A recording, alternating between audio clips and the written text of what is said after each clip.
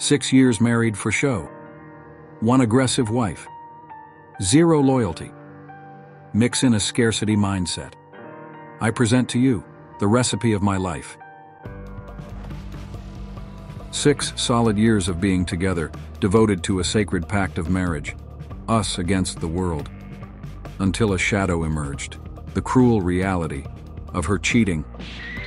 What we built was suddenly gone, smashed by her unfaithfulness. It was all fake. All the love, the trust, the dreams we shared over the years shattered. Our promise to stand by each other till death do us part seemed like a bad joke now. It hurt, but I had no choice. You'll understand. I had to do what I did. When the like button lets you borrow its favorite book, don't use a bookmark. Instead, simply fold the corner of the page to leave a crease. Warning. The following story will be upsetting to cheaters.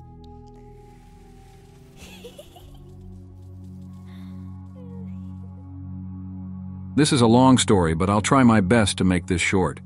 We'll have to make multiple parts, though, to get the full picture through. My soon-to-be ex-wife, who we will call Lola, and I got married in January 2020. I was 22 at the time and Lola was 21. We got married in secret, only our close friends knew. At this time, we were living on campus at our university in Miami, both coming from 2 counties away where our families lived as well. As soon as we got married, it was a toxic nightmare. For starters, she was secretly texting her ex-boyfriend from high school, who we will call Carlos.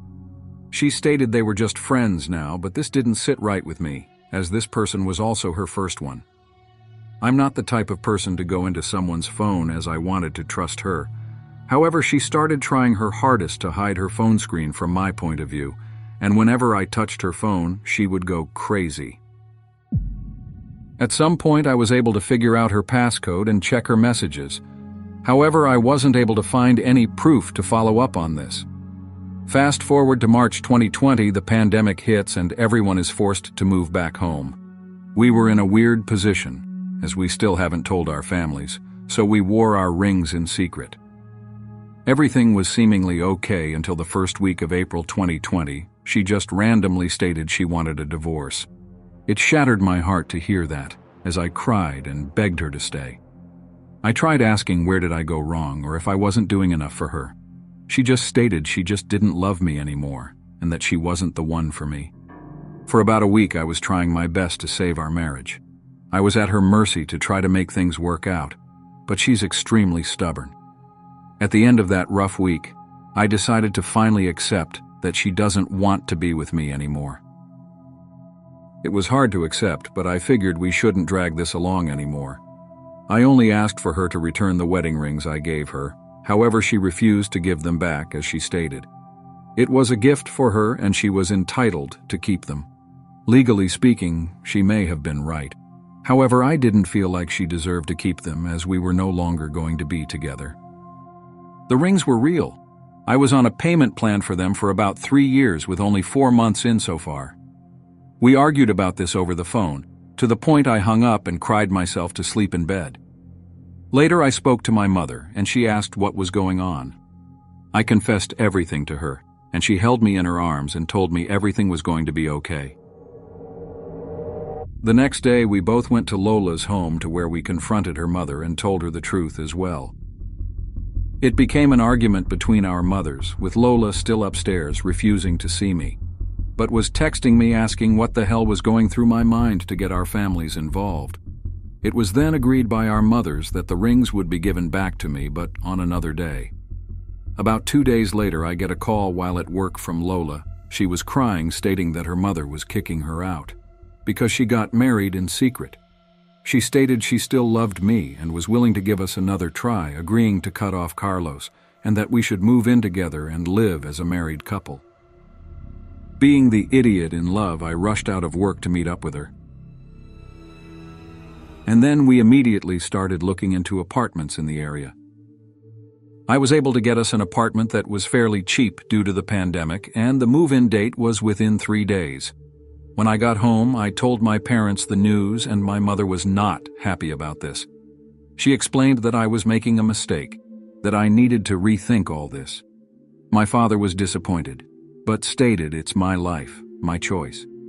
For the next few days, my friends helped me move things from my place, and I barely talked to my parents within those days.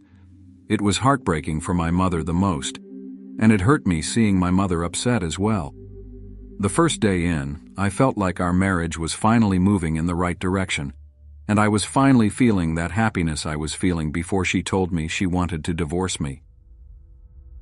However, that happiness did not last long.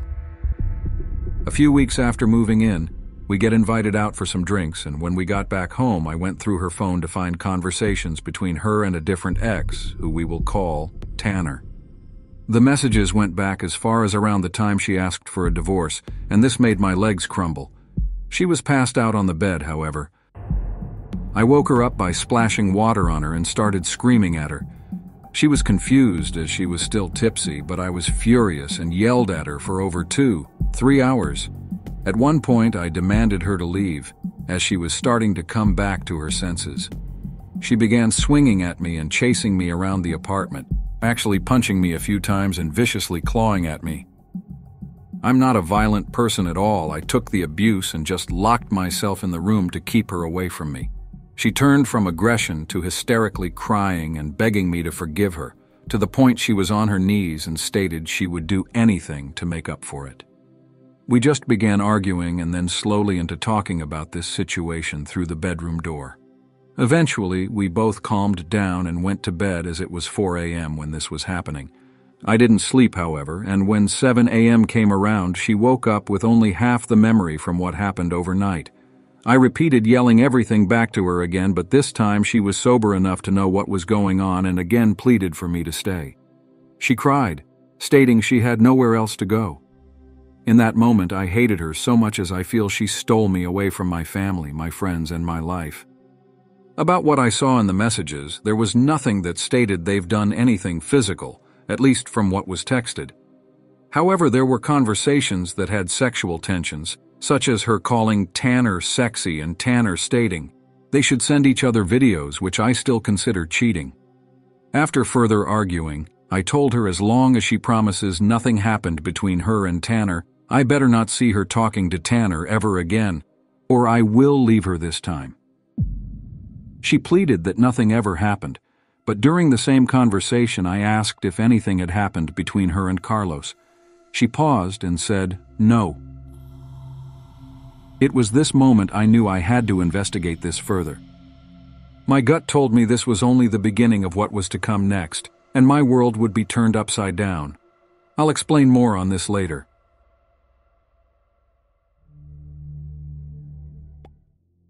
Following my previous post, we are now in May 2020, when I asked if anything happened between her and Carlos. Lola reluctantly responded, "No." The way she answered made me suspicious. To add on a little bit more, when we first moved in April 2020, I was working at a call center about an hour away from our apartment from 8 a.m. to 6 p.m. She was not working due to her job being closed, so I had to start doing Uber Eats, Postmates, and DoorDash, which would usually be between 8 p.m. and 2 a.m. after work or whenever on my days off from work. Also, after the first night we moved in, I was given the cold shoulder from her every night. While I'm working, she would text me cute things, such as her repeatedly saying she loves me and waiting for me to come home to cuddle. However, once I got home, she would barely touch me or look at me, which led to my discovery about her and Tanner. Anyways, now we're in June 2020, weeks after the incident. At this point, I'm keeping my distance from her, keeping my same work routine, while also trying to finish college classes online. She was not working yet, but whenever I came home, it was never cleaned up, unless I did it. Around this time, she also adopted a mini golden doodle, but when we moved in, I brought my Malshi along with us, who she loved dearly until our doodle came around, also giving him the cold shoulder. Malshis are the friendly, loyal, and cuddly cross of the Maltese and the Shih Tzu.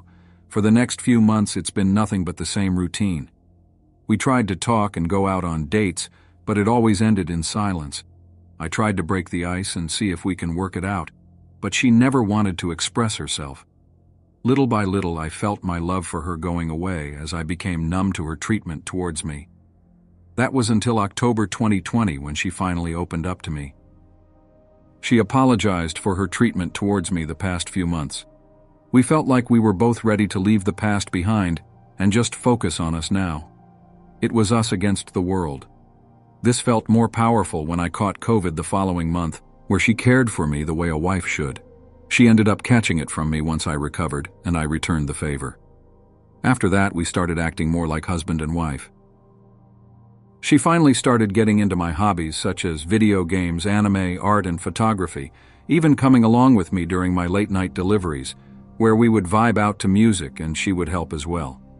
We discovered new things about each other, went on dates, and honestly, it felt heartwarming being in her presence again. That spark between us was finally coming back, but I still had a secret grudge against her actions, as it was hard to move on from it. All was going good until a few days before Valentine's Day 2021, where I made another discovery. These past months, I still secretly went through her phone every now and then, but honestly never found anything between her and Tanner besides what I already knew. However, I decided this time to take it a step further and look at messages between her and her bestie, who Lola would constantly send all the gossip to with long messages and screenshots. Going through the messages made my heart sank even more when I found more details about her and Carlos. Turns out that Lola and Carlos slept together a few days before she asked me for a divorce, and this was actually the real reason for her asking me for the divorce. As I kept reading, turns out, Lola and Carlos had a conversation sometime in October, I guess for some closure between them, which is why she finally decided to give us a shot. Oddly enough, I was not surprised this time. I woke her up from her nap and just straight up confronted her about what I just read in a surprisingly calm tone. She started crying and apologizing again, and then I just stepped out and went for a drive to clear my mind. Many dark thoughts were going through my head, feeling like I had no one to turn to. For the next few days, I avoided her as much as possible. We still slept in the same bed, but there was no physical touch between us. Now Valentine's Day morning, I get a couple of nudges from her in a cutesy tone asking what did I plan for her today. Keep in mind, I'm extremely exhausted from work and my deliveries from the whole week, and obviously I'm still heartbroken and feeling betrayed. She notices my reaction and starts crying, saying that I didn't plan anything out for her. Once I heard that, I jumped out of bed and began scolding her about how crazy as hell she has to be to think I would do anything for her, after what I just discovered. I yelled at her how she does not deserve anything from me and how our marriage is a total disaster. Now you may be wondering, why am I even still here with her? Well, at this point in my life, I honestly did not have the energy for anything. I was completely blank, a complete 180 from the person I used to be. I used to be creative, make drawings and paintings, do photography and videography, and always looked forward to the next adventure. But I was hollow, feeling like what's the point of life? I know I'm stupid for this, but I just felt like it was just easier to hide it from the world. We were already so deep into the marriage life that it felt like there was no going back, because if I did, then what would I do now?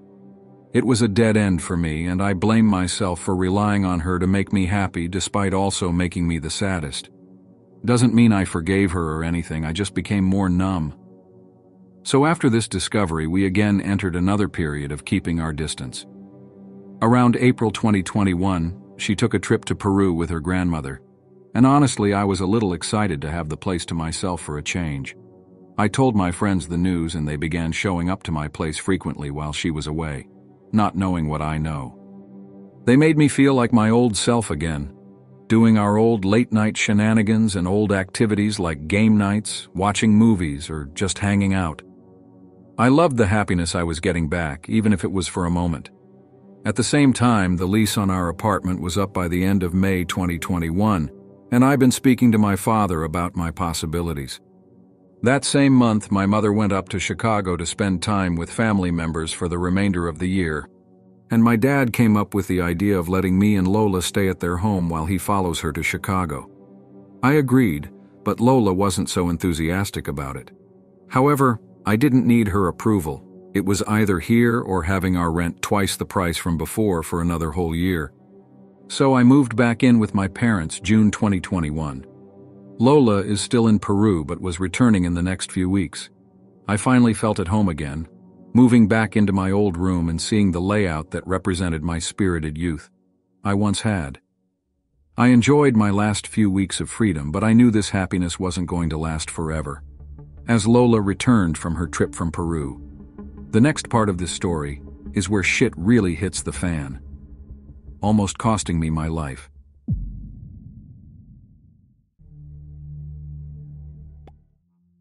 So now it's July 2021. Lola and I are living at my parents' home. I started a new job in sales and was able to advance pretty quickly to a supervisor role within 2-3 months, which paid well enough to afford my dream car. As for my marriage, we had a steady relationship for the remainder of the year. We had our good and bad moments, but overall it was still a blank feeling I had.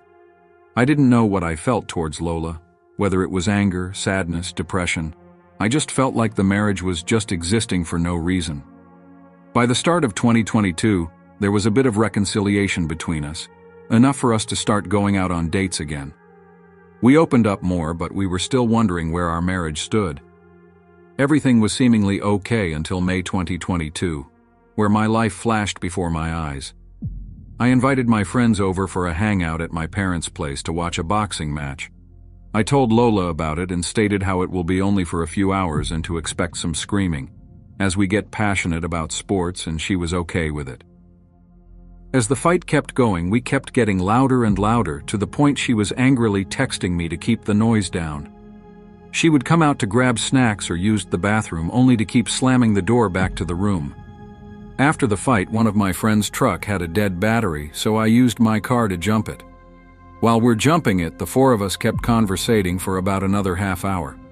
While we were talking, Lola demanded me through text to come inside repeatedly, to which I texted back that we're finishing up. As I'm just about to head inside, Lola storms outside the house and heads to her car. I asked if everything was okay, but she had a very serious look on her face and she angrily pushed me aside. Before leaving to Chicago, my dad installed outdoor solar lights in the front yard. The way Lola's car was positioned, her only way out was through a grass area that had one of these lights. She revved up her car, and before she took off, I tried to stop her from running over the light and asked what was wrong. She paused for about 5 seconds, then stepped hard on the gas and almost ran me over. I jumped out the way as fast as I could, getting grazed on my knee. She drove off fast, dragging the light beneath her car, scraping the road. I sat on the ground with a surprised look on my face, thinking how she just almost ran me over. My friends helped me up and asked if I was okay. I just looked at them in shock, and they offered their help. I told them just to go home while I went back inside, shaken up from the moment. I kept calling Lola's phone to see why she did what she did. I go inside our room to find her phone on the ground unlocked. I go through the phone for the first time in months, and turns out there were still secrets to find out about Lola.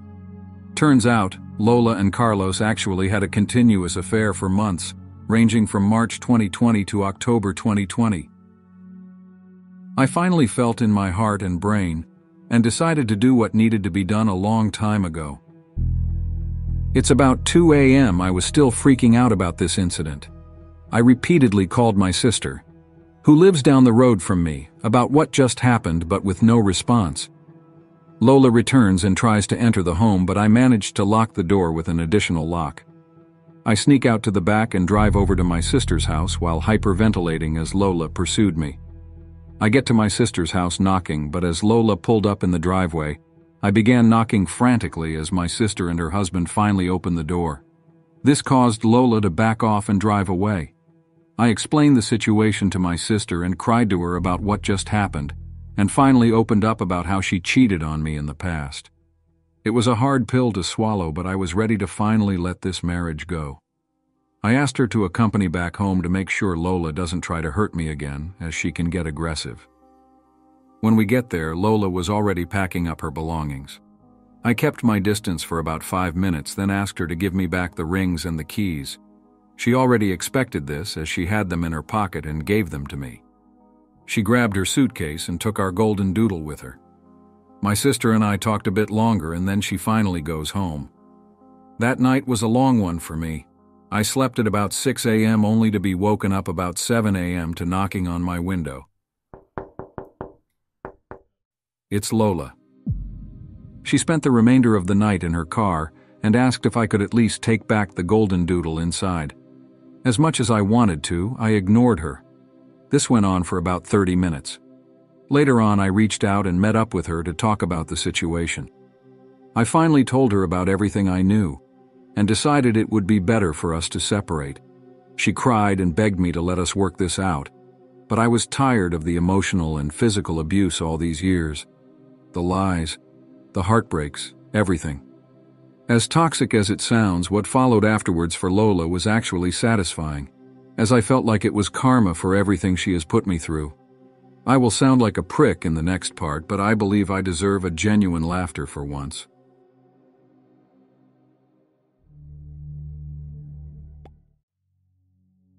Lola moves back in with her mother, but not for long, as she does not get along with her stepfather and has too much pride to be living under her mother's roof again. She ends up finding her own place in August 2022, stating that if I ever wanted to make it work out, I was always welcome to move back in with her. My parents came back from Chicago about a week after we separated. A majority of the furniture in our bedroom was hers, as she made me throw out my items such as my bed and drawers and replaced them with hers, as it looked more classy. Besides the bedroom, we had a couch, tables, kitchen appliances, etc., all boxed away in another room in the house. The day she told me she was coming to take her belongings, my father and I left everything out in the driveway, but did not bother to help them move anything into the truck. She brought along her mother, stepfather, her uncle, and her 2 aunts, who I would say are not all physically strong people. Her grandma was also there to mostly watch, but helped with little things to move. What took my father and I about 30 minutes to move and maneuver out of the house took them 2 to 3 hours to put in a truck. We peeped through the window having a few drinks and laughed about how they were struggling while they were all talking badly about me and my family. I don't know why they included my family, but then again, they're a family who talk badly about everyone and everything. When Lola moved into her apartment, she was working a new job she got through her field of study, which paid well by the hour, but didn't provide enough hours. She had too much pride to work a second job, as she felt like this was beneath her. Because of this, she struggled to keep up with her rent, electricity, water bill, car payments, insurance, etc. She reached out to me a couple of times asking for money, but I refused to help her as I felt like her financial problems had nothing to do with me. Lola would try to manipulate me into giving her money, saying I shouldn't let our golden doodle suffer along with her, to which I replied that she should go ask her lover for money. What about her mother?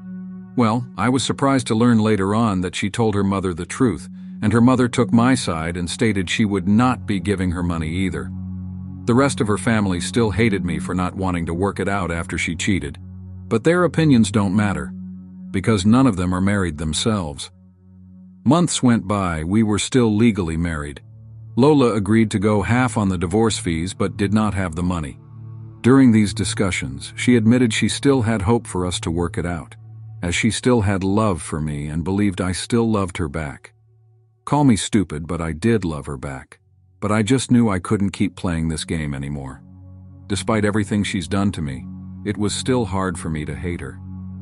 As this is someone I've grown close with in high school, who's helped me when I was at my lowest point in life and made me happier than anyone else ever could.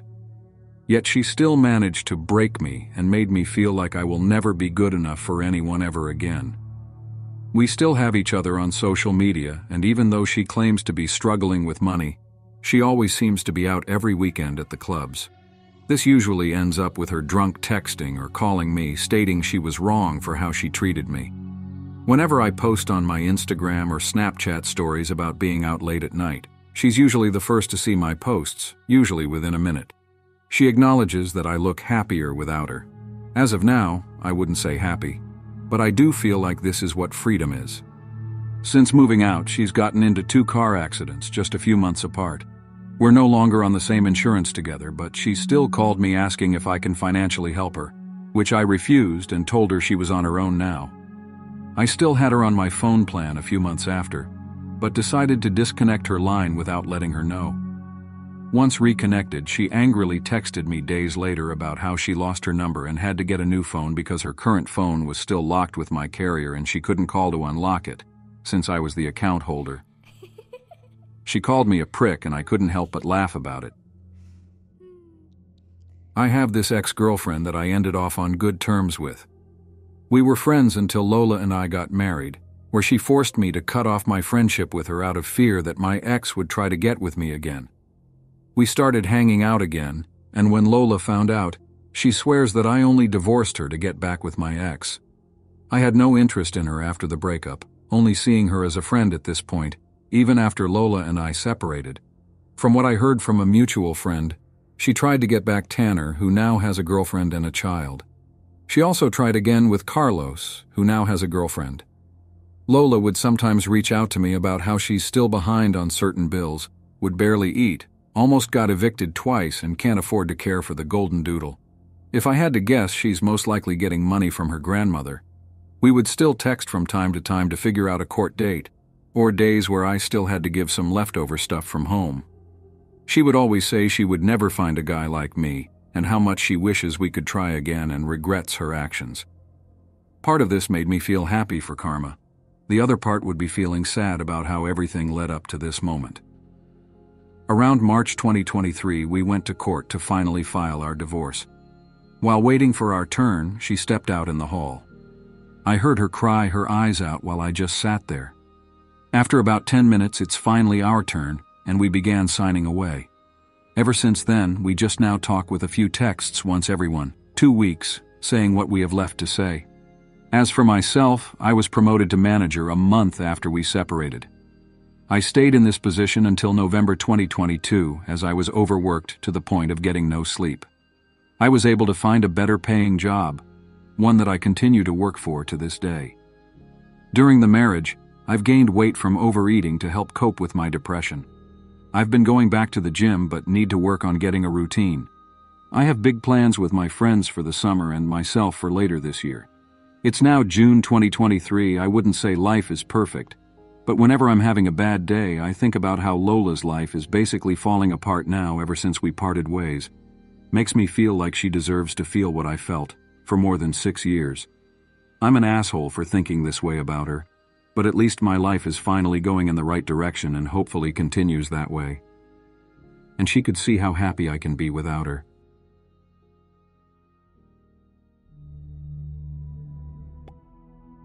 Just for a few clarifications. I had to cut this section out of part 4 to be able to post it. If there are any other questions, I can try to answer them as well. The history of Lola and I dates back to our high school days. There are more details about how Lola and I first met, up to the point where we got married. Looking back on it, we always had a toxic relationship, but that's not to say it was all bad. We had our great moments as well. As for how our boyfriend-girlfriend relationship went and why I married her, I'll explain that another time if necessary. I appreciate the feedback, both good and bad. Like I said before, I was a dumbass who thought everything would magically work out. I don't know if I would call this outcome a win for me, but at least I can finally start over now. To the readers who think this is made up, I don't have the time or capability to come up with a story like this. I'm posting my experience as a way for me to get this off my chest. I'm not the best when it comes to expressing myself in person, and Reddit probably isn't the best place to do it. But posting here with other people who had similar experiences made it easier for me. Thanks for still actually reading all these long posts. Sadly, this isn't my first rodeo. There's a relationship I had before this that broke me and made me who I am today. Sounds dramatic, but that's the best way to put it. I'm open to talking about it one day.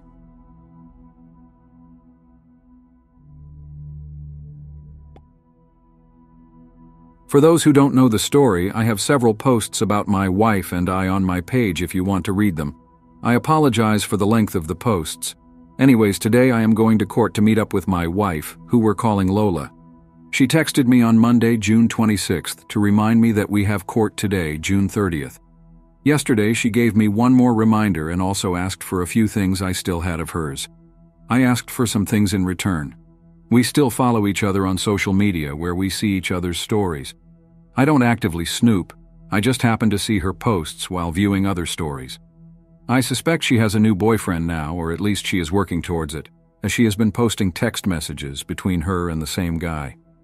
I don't believe it's intended to make me jealous, but knowing her, she enjoys the attention.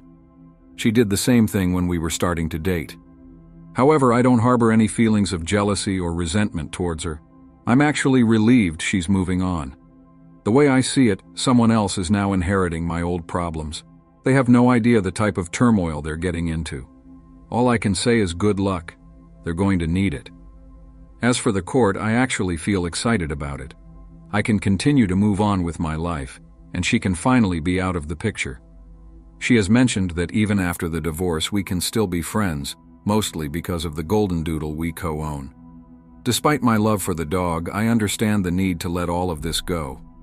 After we finalize everything, I plan to block her on all social media platforms so I don't have to see or hear about her again.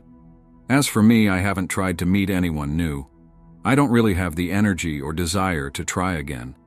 The main things holding me back are trust issues and my own insecurities.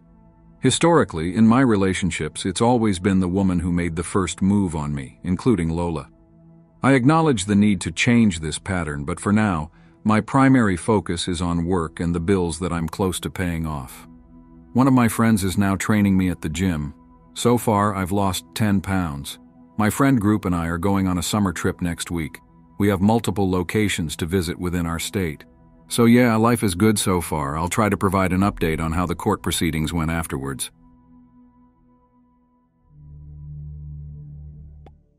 Holy moly, OP. I got caught up on your life story and can't believe what you've gone through. You've been put through the emotional ringer with her. I can't understand why she thinks you could be friends after that. And for her to blame you for her problems shows exactly what kind of person she is. Self-centered. She won't take accountability for her actions in the breakdown of your relationship. I'm so glad that your life is moving in a positive direction, and you intend to block her completely after the divorce. I'm sure that'll be a weight off your mind. As for meeting someone, it'll take time. Take as long as you need. Work on yourself to be the best you can be before looking for someone meaningful. All the best moving forward, OP. My ex-wife cheated, I filed for divorce, and it was the best decision ever. At the time, I thought it was the worst thing that could happen to me. I was embarrassed, hurt, and felt that being divorced was embarrassing. But it was the best thing that ever happened to me. Since then, I traveled the world, opened a business, retired for a couple of years in my 30s to live overseas, met someone new, had kids, and became a millionaire. My divorce was in 2016, so it's been an amazing 7 years. Dude, I've never been married, but I've been through something similar, and your train of thought is how I've always been. Man, this gives me hope to overcome because there are others like me going through it. It's good to know you're not alone in a situation. It's a learning experience for everyone. My advice is if there's red flags in a relationship, then work them out before marriage.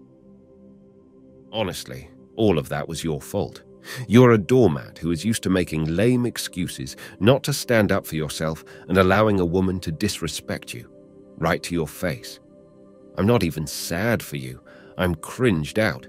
You two were truly made for each other. A woman who hooks up with other guys at every chance she gets, and a doormat who allows it. I'm glad that you finally grew a spine and divorced her, but I'm sure that if the next girl you start dating does the same, you will do the same again. No, I won't do it again next time. Sorry for the late update. I've been working overtime like crazy, but today I have time. On Friday, June 30th, we get to the courthouse and wait for our turn with the clerk. After about 3 minutes, we get called and there's only one chair for us to sit down. I take the chair for myself, and even though I'm not looking at her, I can feel Lola staring at me hard. She says, "Can I at least sit down?" To which I respond, "Then grab a chair," and she just says whatever and stands up.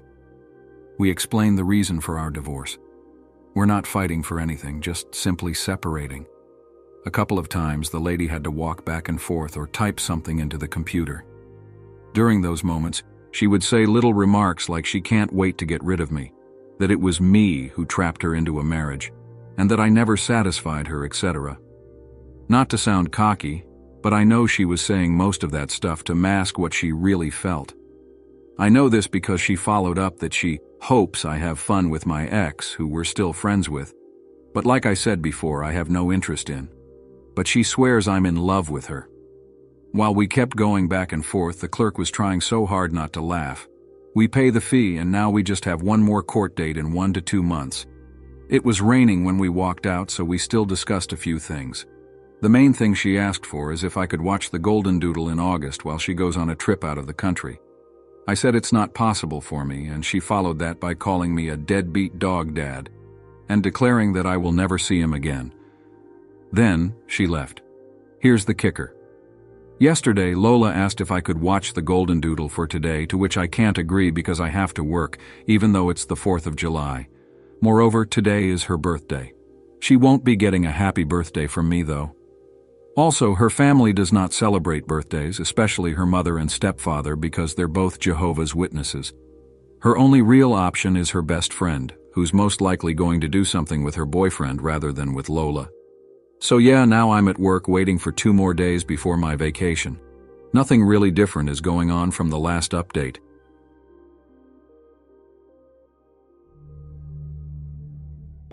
A deadbeat dog dad. That's hilarious. Do people really split custody of animals? She said the same thing when we had a hamster. First of all, congratulations, my guy. I know it's not easy to keep composed in the situation, but you did well. The advice I would give you is to either take the dog full-time or not see it at all. It will hurt less, and you should go completely 0 dark 30 on her. If you don't have kids or anything, there's no reason to keep in contact. Change your number, start working out, and keep doing and pushing at work as you seem to be doing. If I were you, I'd probably sleep with the ex, to be honest. No strings attached, but all press is good press, you know? Just wait until the divorce is finalized. Thank you. Once everything is situated, I don't plan on seeing her again, even if it hurts not seeing the dog since I do love him. Also, one small thing I forgot to mention in my post. The clerk told both of us congratulations on the divorce. It made me smile hard, and Lola just awkwardly smiled back. The clerk was a savage for this. Pain will make how you handle this situation unforgettable and will set who you are in the future. Only when you do what you're supposed to do when in pain do you understand how life goes forward. Get another dog if you have to, but be with your friends for now. Calling a deadbeat dog dad is only logic in this generation. That's hilarious.